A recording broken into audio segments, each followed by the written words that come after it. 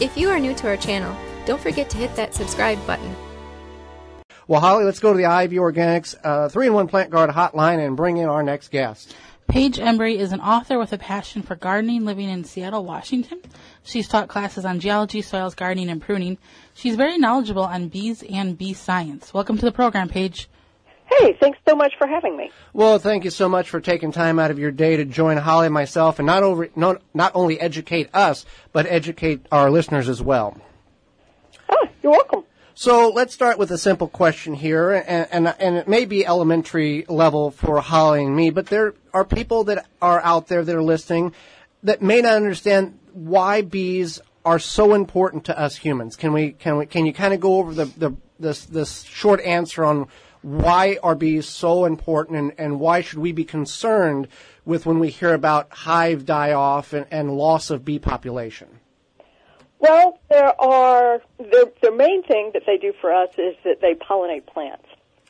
And there are, probably around 200,000 different kinds of animals that pollinate plants, but the queens are the bees of pollination because most female bees actually go to a plant to collect pollen. So they're going to always come into contact with it, whereas a lot of other animals and insects just go to get the nectar, and they may or may not come into contact with it. So they are primo pollinators. And I don't have the statistics in front of me, but like one bee has to travel hundreds of thousands of miles or something in order to create 1 pound of honey, or some astronomical number in the number of flowers they have to be in contact with?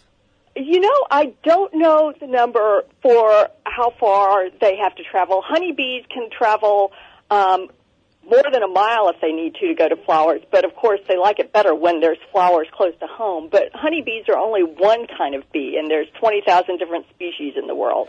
And so some of them are really small, and they don't travel very far, and they don't make honey. So it's going to vary from bee to bee. Yeah, right. And are all bees pollinators? You said not all of them make honey, but do all of them pollinate, or are there different categories in which bees fall under, some pollinators, some not? No, all bees are pollinators. Some are going to be better pollinators than others are. The male bees don't actually collect pollen. It's only the female bees that collect pollen because they use it to feed their babies. And so female bees tend to be better than other bees. And in that group, there's going to be some that are more efficient than others. So some bees are better pollinators, but all bees are going to flowers to collect nectar, and so just to eat themselves. And so that makes them pollinators. What is the general life cycle of a bee? How many years or months does a typical bee live? So most bees are not like honeybees. They don't live in hives. They don't have a bunch that are living and working together. Most are solitary bees. So for most bees, what happens is the mother lays an egg in a hole somewhere, either below ground or above ground, and the egg goes through it turns into a larva, so it looks like a little grub, and then it pupates, and then it becomes an adult. So it goes through complete metamorphosis, sort of like what you think of for a butterfly. But most of their life is lived in that little hole somewhere, and then they come out usually about a year after they're laid. This isn't for honeybees, it's for most of the other bees. About a year after they're laid, and then they live for about a month or so, most of them, as adults out flying around and pollinating. So their time pollinating is actually a short period of time. Now, you say not all bees live in hives, so what other homes do bees find in order to carry on their lives? Well, most bees live in the ground. About 70% of the bee species live in the ground. And a lot of them will dig their own little holes. So they have, a lot of times you'll see just like a flat hole in the ground, or it might look like a little ant hole. Some bees also live in pre-made holes above ground, so like old beetle burrows and deadwood and things like that. So that will account for a lot of the bees. And then there are some other social bees like bumblebees, where you've got a bunch of bees living together, so they need a bigger hole. So like bumblebees often find pre-existing holes in the ground, like old rodent holes, and make their nests there. Okay. Now, we hear about neonicotinoids and bee deaths. First of all, what are neonicotinoids, and what is the correlation? So neonicotinoids is a kind of insecticide. And so the purpose of insecticides is to kill insects. And bees are insects, as are a lot of the things that we don't like on our plants that may come along and sort of eat the leaves and things like that. And so the thing about, I'm just going to call them neonics because it's quicker and easier. The thing about them that makes them sort of special is that a lot of pesticides get sprayed on the outside of a plant, but for neonics, they get taken up by the roots and transported throughout the plant, so you can find the pesticide everywhere in the plant, and you don't have to use very much of it. So that makes them sort of special as a pesticide, and they're often used as a treatment around seeds, and so the seed just comes to you with the pesticide available to it. Well, and that's the other thing. We encourage people, and people think dandelions are the evil of all evils in a yard. We encourage people not to spray the dandelions because nature has designed a dandelion to be one of the first pollinatable flowers in the spring. So we spray it with a toxicity that has neonicotinoids in it, and then the bee takes it back and basically infests the whole colony with that toxin.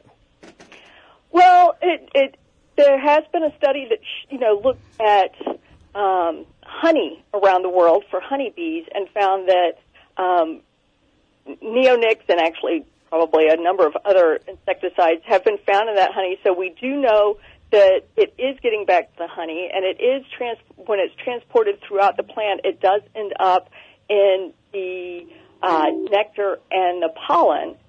And one of the things most people don't realize is that you can do a study on honeybees and find one thing, but that doesn't necessarily mean that it's true for all of those other 20,000 species of bees out there. So even if you find something is maybe not that bad for honeybees, it may be better or worse for some of those other bees, and mostly there's not going to be studies done on those other bees. So the safest thing is always to not use insecticides, and definitely not to do something like with the neonics, where you're just assuming there's going to be a problem because you're putting that pesticide on the seed. And so you're treating for a problem that might not even come to exist. Exactly. Now, we'll talk about honeybees because most people are familiar with that species. Are honeybees native to North America, or were they brought in by a culture of people? Well, they are not native to North America. They came into North America with the early colonists because they brought them over not as pollinators, but for their honey and their beeswax. That's definitely interesting. What can we do as backyard gardeners, or even maybe we just want to plant a few things? What can we do to increase bee population? So one of the things you can do is, again, there are lots of different kinds of bees that come out at different kinds of the year. So it's good to have flowers throughout the year, starting early, because some of those bumblebee queens wake up early and they're starving after sleeping through the winter. And so having some really early blooming plants wherever you are can be helpful. Crocuses, for example, are a nice pollinator plant. And to make sure that it's a lot easier for bees if you plant in big clumps of one kind of flower. Because they focus on that color. Is that what attracts them to that colony of flowers? Is that what we're recommending to plant in groups? I'm recommending to plant in groups because bees have to learn how to get the pollen and nectar out of a flower, especially some of the complicated flowers like snapdragons and things like that. And so once they learn, it's easier for them to just collect from the same kind of flower. And if they're long-blooming flowers, that's even better because then they can go back to that same patch day after day after day, and they know how to get the food. It's like going to a grocery store where you know that's familiar to you. You know where to go, and it's much more quick and efficient for you. Well, we talk about the honeybee, and also in the garden community, we hear the term carpenter bee. What is a carpenter bee for those of us who may not be familiar with or that like term? A mason bee, yeah. A mason bee is a group of bees that's a solitary bee. So each bee lives their entire life alone. Nobody helps it collect pollen and nectar for its babes. And it lives most of them live in above ground holes, and you can actually put out like blocks of wood that have been drilled, and they will often make holes in it. But one of the things that makes them cool is that many of them are early spring bees, and so they are really efficient at pollinating like apples and cherries and things like that. But they need mud, because between each egg they put up a little mud wall, and that's why they're called mason bees, because they use mud to make their homes. Now, you've got a new book out all about bees. Tell us a little bit about the book, and where can we get it? The book is called Our Native Bees, North America's Endangered Pollinators and the Fight to Save Them, and it can be gotten at bookstores or online. It seems to be readily available in a lot of places. And in the book, it's not a how to garden for bees kind of book, although there's a fair amount of that kind of thing in there.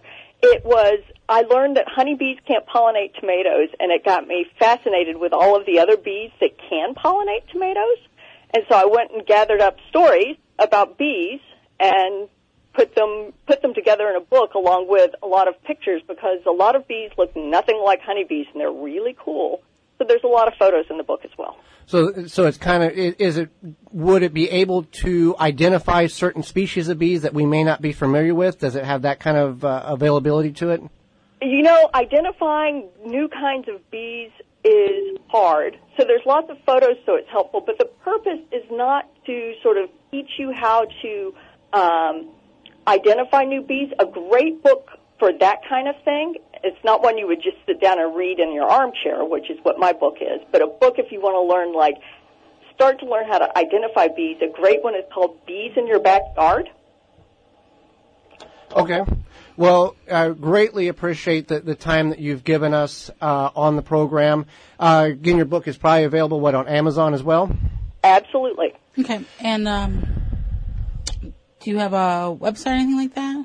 I do. My website is just my name, www.paigeembry.com, and you can find links on there and some blog posts, so you can go there and get to the book or see some of the other interviews and things like that I've done as well. Well, Paige, we greatly appreciate you taking time not only to educate Holly and myself, but all of our listeners, too. Well, thanks so much for having me on. Absolutely. Thank you for checking out the Wisconsin Vegetable Gardener radio show. For more, go to the WisconsinVegetableGardener.com for full-length in-studio video and podcast replay of Season 1. Season 2 underway and added weekly. Tweet us at TWVG Show or hashtag TWVG to be part of the program.